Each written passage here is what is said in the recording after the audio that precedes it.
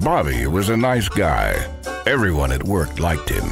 He always volunteered for projects at his church and in the community. He was generally quiet, but always had a friendly smile for everyone. Until one day when he got a call at work. It was from his neighbor, who also lived on the 25th floor of the same building as Bobby. Acme Realtors, this is Bobby. Hi, Bobby. It's me, Joe, from down the hall.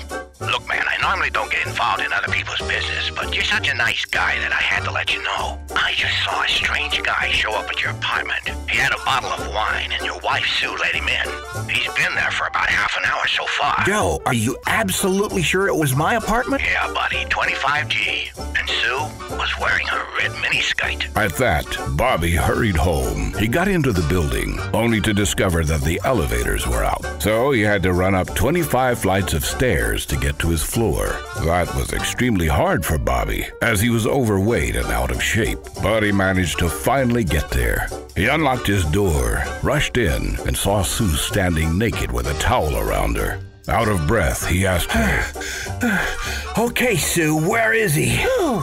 The guy who's up here. You're crazy, said Sue as she went to get changed. Meanwhile, Bob looked everywhere in the apartment, in the shower, all the closets, under the bed, yet he saw no one.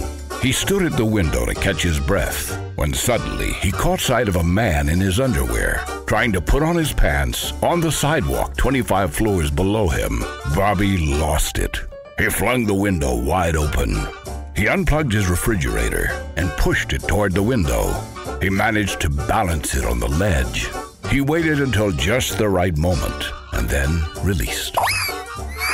The fridge fell 25 floors and landed squarely on the man who was putting on his pants. Of course, the man was immediately killed. Sue saw what happened and started crying. Oh my God, you've killed him. I loved him so much. That proves that you were cheating on me. Bobby was driven insane with jealousy. He grabbed a kitchen knife and quickly put an end to Sue's life.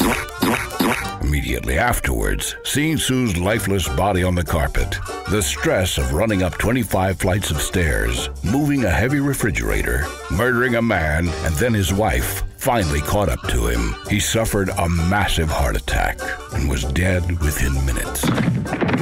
The next day, in heaven. Attention, please. Hello, this is St. Peter. Calling Robert Harper. Is there a Robert Harper here? Bobby raised his hand and walked up meekly. I'm Robert Harper, sir. My friends call me Bobby. Well, Bobby, tell me exactly how you died. Although Bobby wanted to lie, he realized that in heaven it's impossible to lie to St. Peter. Well, I went to my apartment because a friend told me that my wife was cheating on me. I couldn't find him in the apartment, but I saw him on the sidewalk 25 floors beneath us. I pushed the fridge to the window and dropped it on the man. Then I killed my wife in anger.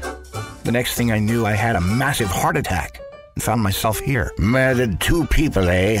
Bad show, old boy. Well, I'm afraid it's off to hell with you. Bobby was in shock as 2 angels escorted him away. Okay, attention. Susan Harper, please step forward. Sue dragged herself forward, her lower lip quivering in fear. And how exactly did you die? My husband came home in a rage and stabbed me to death. But were you in fact cheating on him? Yes, sir, I was. Oh my. Well, you can spend an eternity in hell with your husband Bobby, and maybe someday he'll forgive you. Sue was escorted away. Attention. Now would Mr. George Baker please step forward? I'm George Baker. Would you explain to me exactly how you passed away? Yesterday, my alarm clock didn't go off, so I got up an hour late. I had just gotten this great new job, and I didn't want to be late for work. So as I ran to catch the bus, I was still getting dressed. I was trying to put my pants on, and at the last second, I saw a big white thing falling from the sky. It hit me. That's the last thing I remember. Well, my good man, you met your demise by an unfortunate accident. But you will be happy to know that you shall reside in heaven from now on. Congratulations. Angels escorted away the happy Mr. Baker. Attention, please. I'm looking for Tyrone Washington. Would Mr. Washington please come forward? Yes, sir. I'm Tyrone Washington. Well, Mr. Washington, what were the circumstances involving your death? Well, you see, man, yesterday afternoon I was just minding my own business, sitting inside this here refrigerator.